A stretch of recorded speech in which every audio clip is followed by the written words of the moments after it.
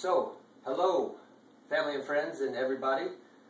Today I just want to show you a quick, simple test, and I'm going to test for chlorine. And the benefit of having a filter and not drinking tap water and not showering in tap water, I just want to share with you that I'm just going to test for one chemical, that's chlorine. So, they have to put chlorine in the water to kill the bacteria, and bacteria is what? Little living organisms that get into our body and make us sick. So, a lot of people shower in tap water and drink tap water, not realizing that we are also comprised of billions of little living organisms, our cells. So when we drink or shower in the tap water, it's actually damaging our bodies. So I'm just going to test for chlorine. It's real simple. Let me show you here how we do that. And get some cold water.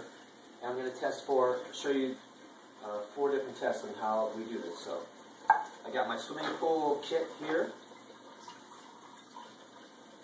Got 1 cup of tap water.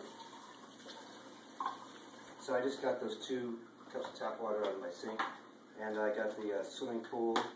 And this is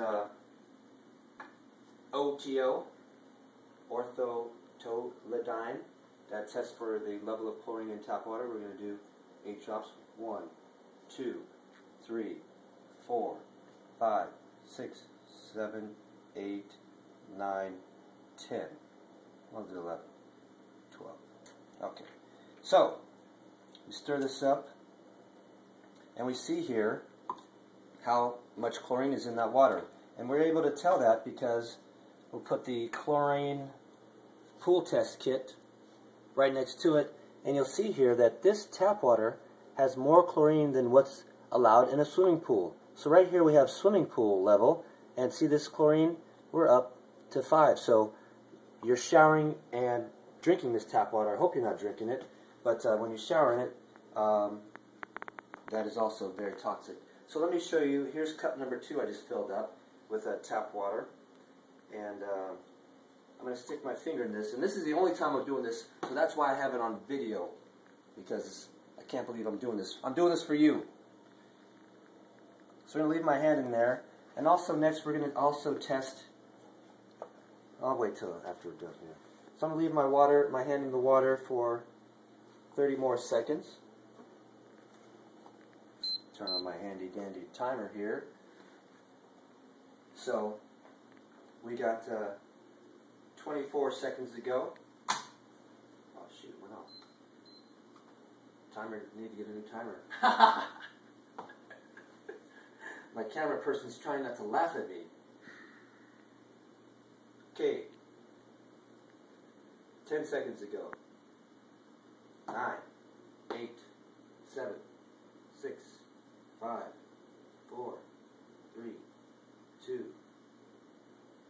Okay, so now I'm going to take my hand out of the tap water, and I'm going to test for the amount of chlorine that we have in the tap water after I've stuck my hand in it. 1, 2, 3, 4, 5, 6, 7, 8, 9, 10, 11, 12. So you can see there is significantly less chlorine in this cup than in this cup. You might ask, where did the chlorine go? Well, it's in my body now. So that's test number 1. Let's get another glass of tap water. This is test number 2, and I'm only going to do this for you guys, one time.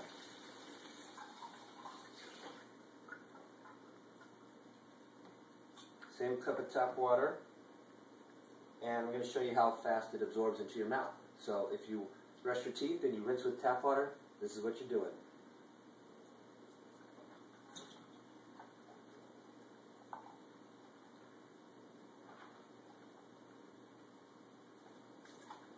Yes, I know it's a little gross, very gross, but I'm showing you 5, 6, 7, 8, 9, 10, 11, 12, 13, 14, 15, 16, 17, 18, 19, 20.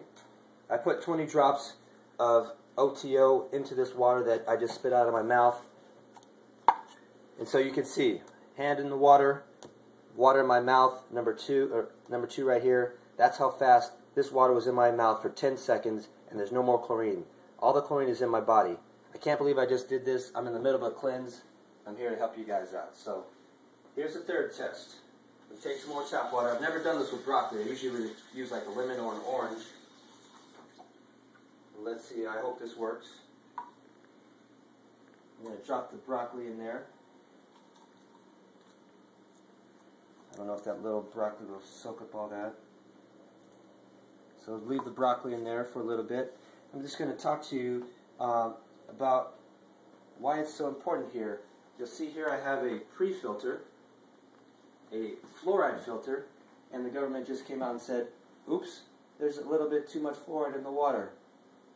So, you know, fluoride is a toxic product made from fertilizer. You can research that more on your own. Look at YouTube videos or go to the library and look it up in some books. And here's a third part of my filter before it goes through this filter here. So it's very important to get that fluoride out of your water because it's not helping you any, it's hurting you. Actually, there's a, I'll let that go. So do your research, find out why fluoride is not good for the body.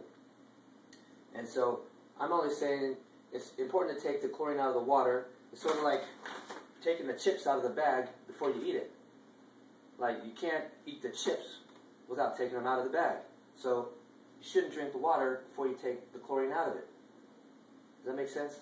You want me to try to eat chips through the bag? Do you? Do you? These chips aren't good through the bag. Come on, people. Okay. So hopefully this is enough time to let the chlorine soak into your vegetables. And this just shows, like, if you're washing your fruits and vegetables with tap water, you are filling them with toxic chemicals.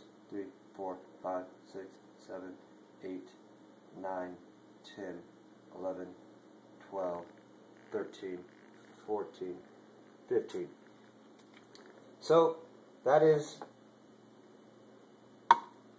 after letting your vegetables has now contains all the chlorine, and that's just one of the chemicals. I'll put a link to what a doctor, one of the smartest doctors I've ever heard about, did a study about the water, and I'll put that on a link to that so you can see that. And this is the final test here. What I'm going to do is I'm going to take hot water, and we're going to show. And this shows that when you shower, your skin is your largest organ. So all that water is hitting your body all over the place. It's soaking it up like you saw here. But with hot water, there's more of another issue. The water's hot. What does that do? That makes the chlorine evaporate into the air. People in the hospital in certain conditions aren't allowed to take showers because they said the chemicals in their water evaporate and they breathe them in and it'll make them more toxic. So here we go. I'm going to get some hot water. You can see a little bit of steam on the cup. And we're going to test the hot water. So when you're taking a shower, you have hot water. 1, 2, 3, 4, 5, 6, 7, 8, 9, 10. So I'll do 11, 12. So here we got hot water, number 1, cold water with my hand in it, and just straight up cold water. So you can see there's much less chlorine in the hot water than in the regular cold water. So when you're showering, you're just locked in the room, breathing in all that chlorine. That's why it's very important to have a shower filter. I'll put a link up to one of the best filters I found out there that have harmonics in the filter and filters it out so you can have a nice clean shower. I haven't showered in tap water in 15 years. I've only been sick one time, and I think that's a big point. All right, thanks for joining me, and have a great day. God bless.